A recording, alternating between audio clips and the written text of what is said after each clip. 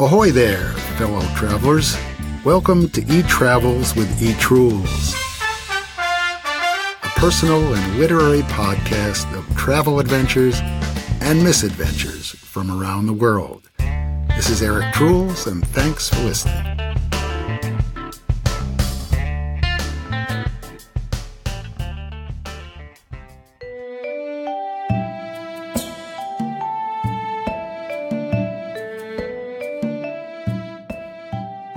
This trip is a beat poetry travel adventure up the Mighty Mekong River from northern Thailand to Luang Prabang in southern Laos.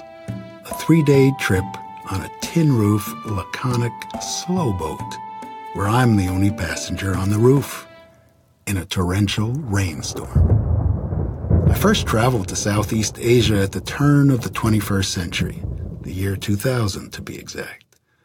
I went with my friend El Mario, a great traveler in his own right, and we landed in Bangkok, my first trip into the Asiatic void.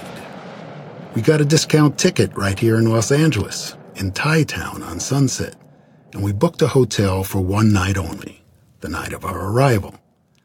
That's the only accommodation I'll make to travel, a comfortable hotel after a long international flight, leaving the rest of the trip open to improvisation, instinct, and adventure. What I remember most about our arrival on the other side of the planet was the heat. It was really hot, humid, and intense. Nothing like California's desert heat. Even at 89 degrees Fahrenheit, just about 32 degrees Celsius, it was unbearable, at least to me, who wasn't used to Southeast Asia's climate.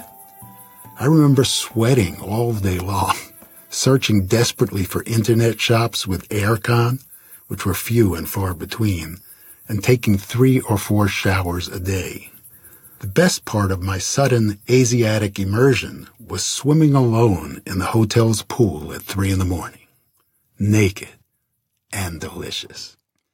But after about 5 days in overcrowded Bangkok, El Mario and I got Cambodian visas right from one of the backpacker shops on Koh San Road, and we booked a trip to Siem Reap, Cambodia, to see the 12th century Hindu and Buddhist temples at Angkor Wat. Going there was El Mario's main reason for our trip. Me? I had never even heard of the famous temples before. But getting there was one hell of a trip that I'll never forget. There was no tourist-friendly way to do it back in the day. So we were crammed into an old Kim's tour van, along with about 12 other backpackers in various states of cleanliness. And we had to cross the Thai-Cambodian border on foot, like a horde of colorful and undocumented immigrants from a D.W. Griffith movie, Hollywood style from the 1920s. And that was the easy part, because then, for the next 10 hours, we bumped over unpaved rural dirt roads, sometimes held together with chicken wire.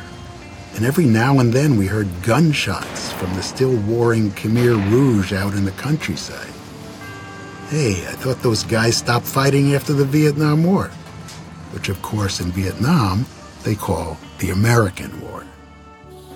But no, they didn't. In fact, we have to pull off the road altogether to let a ragged medic truck through with a bleeding shot soldier on it. As I said, Cambodia was not tourist-friendly in 2000, and this trip to Siem Reap from Bangkok was definitely off. In fact, Siem Reap was the Wild East back then, backpackers being the only Western pioneers to make it to the still untamed and unrestored temples of Angkor Wat. There were whorehouses, discos, drugs, and cheap B&Bs sprawled out like little green palm-thatched monopoly houses everywhere you turned. No cushy Hyatts or Hiltons in those days. I would stay out until 4 a.m, walking the streets wild-eyed, while El Mario took his heart meds and tucked himself in early, wisely keeping himself out of harm's way that was everywhere in that town. That's about all I'll say about that. But after that wild and woolly visit, we took another backpacker cram motorboat across the Tonle Sap Lake from Siem Reap to Phnom Penh in a thunderstorm. I sat on the roof with a red towel foolishly tied around my head, thinking I was Marty Sheen in a Francis Ford Coppola movie. I got soaked, but it was beautiful. One of my favorite and most memorable boat rides ever. Next, El Mario and I went from the capital of Cambodia to the capital of South Vietnam, Saigon, now called Ho Chi Minh City. It still had the glamour and class of French provincial times, both in architecture and in wonderfully cooked food. But it, too, had its rough edges. Like when I took a foot-pedaled tuk-tuk, and instead of taking me into the center of the city from my little hotel, the cowboy driver pedaled me out of the city, where he first tried to score me a variety of women for hire. But when I refused, the next thing I knew, we were suddenly stopped by a so-called policeman who planted a marijuana roach in the tuk-tuk and then tried to have me hauled off into a police station. "What the hell are you doing?" I screamed, scaring both the tuk-tuk driver and the so-called policeman. "You're not taking me anywhere." I know. When you're in Saigon, you're supposed to do what they say in Saigon. But just picturing myself in a Vietnamese prison like Brad Davis in Midnight Express, even though that was Turkey, I just lost it. Or maybe it was survival bravado. Whatever it wasn't working. I was on my way to a Saigon police station at 2 a.m. and a Vietnamese prison for years, until I magically produced $100 for my underwear in U.S. cash and paid my way out of a very scary situation. Mr. Tuk-Tuk took me back to my hotel as I counted another of my 9 cat lives gone, and I lived to tell the tale. El Mario and I went our separate ways after Saigon, mostly because he had to get back home to L.A., while I still had another 6 weeks left of Asiatic adventure. While Mario headed north to Hanoi, I headed inland to Dalat, into Vietnam's much cooler central highlands. There I hired a guide to drive me on the back of his motorbike for 5 days, where I discovered 2 things. 1, Red Bull for the first time. You know, the caffeinated energy drink? Well, I was really tired by this point in my trip, not sleeping much, eating irregularly, basically subsisting like a 53-year-old backpacker. In fact, I was so tired that I was half falling off the back of Mr. Duke's motorbike on every turn. Mr. Duke, my guide, could feel it as my grip around his waist would release with every motorized nod of my head. I don't know who was more worried, though, me or Mr. Duke. But hey, Red Bull, man, worked like a charm. Let's see those silkworm farms, Mr. Duke. Burned out Agent Orange fields? Let's go, man. And that's the second thing I learned. The effect that the American war had on Vietnam. I crawled through tiny tunnels that the Vietnamese built to not only hide and live in for years themselves, but also to spike huge, awkward American soldiers who stumbled into the tunnels at the risk of their own capture and death. I saw swaths of countryside still scarred by American bombing from the 60s and 70s. I went to the War Remnants Museum in Saigon and to Ho Chi Minh's home in Hanoi. And I listened to Mr. Duke tell me about the rehabilitation camps that he and his fellow South Vietnamese soldiers were forced to endure after the war officially ended. I saw ragamuffin ex-American soldiers still living all over Vietnam, some with post-traumatic stress disorder, some married to Vietnamese women with multiple children, most just by themselves, spaced-out victims and survivors of the costliest and longest war in American history. Until, of course, the wars we have these days in Iraq and Afghanistan. But okay. Back to the beat poetry of the podcast. I think you've listened long enough to my intro. Here you go. It's short but beat. Imagine setting out on the mighty Mekong River on a tin roof slow boat long after Apocalypse Now. Kurtz has gone mad. Now it's just me and the flow of the river.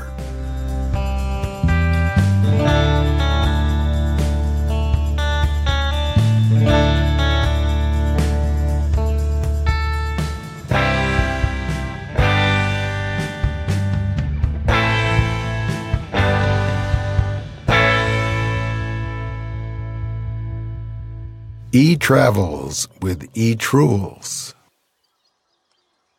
The Mighty Mekong. June 17th, 2000. Chiang Khong, Thailand. "Ahoy, landlubbers," I said. "Ahoy, I'm back." I know. You didn't even know I was friggin' gone. But hell, I've been on the slow boat. Not to China, but to Thailand, mateys. And Laos. That's what they call Laos here.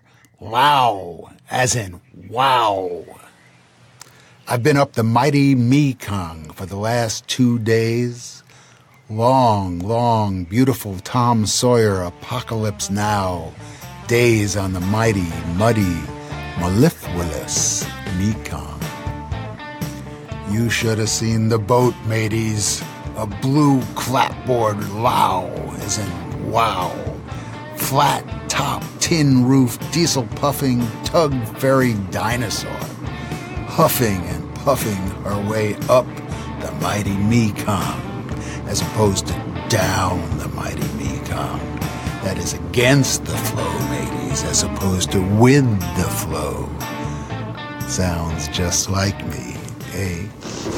Anyway, she was a beaut, and although they tried to keep me off the tin roof, it was just not possible. I mean, what are you supposed to do? Just sit there on the tiny hard wooden benches with the hoi polloi for 48 hours straight while the sun and the rain and the river are shining and pouring and rushing by? No, not me, mateys. I was Bly, Kurtz, Conrad, the only passenger really into the river, watching it swirl and change currents every few kinetic and frenetically alive nanoseconds.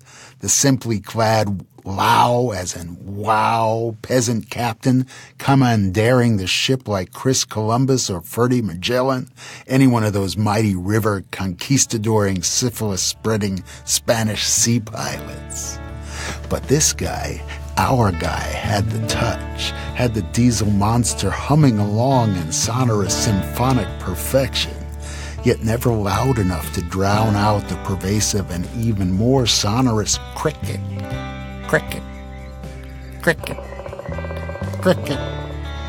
Jungle rhapsody coming over the transom in 4-part harmony from the mucho verdant shores of the surrounding jungle.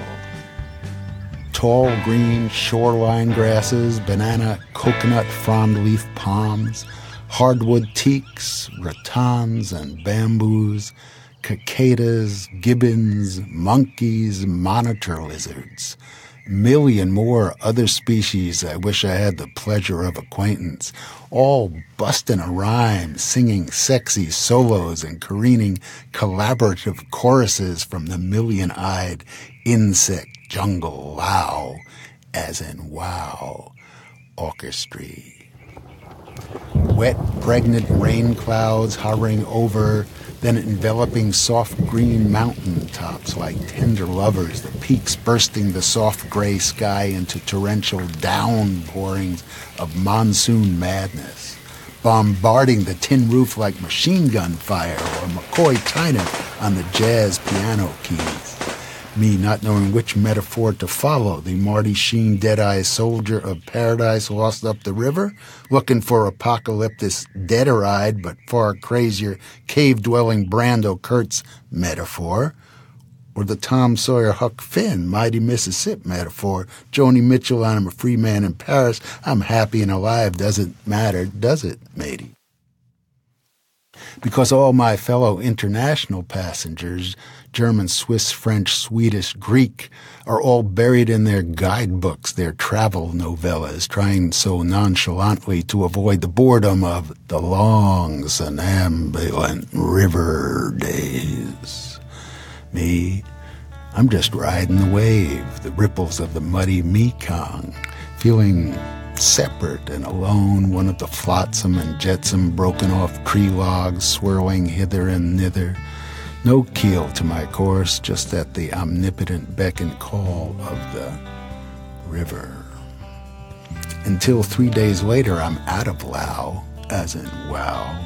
I'm back in better taste in Thailand, cruising along the mighty Mekong, but this time I'm landlocked on my rented 100cc mini motorbike, chewing on hard, stringy sugarcane, leaning into the winding Thai roads, open full throttle, off to the poppy field hill country tomorrow of the Golden Triangle, Burma, Laos, Thailand, where they grow the secret, sweet, brown-eyed poppies.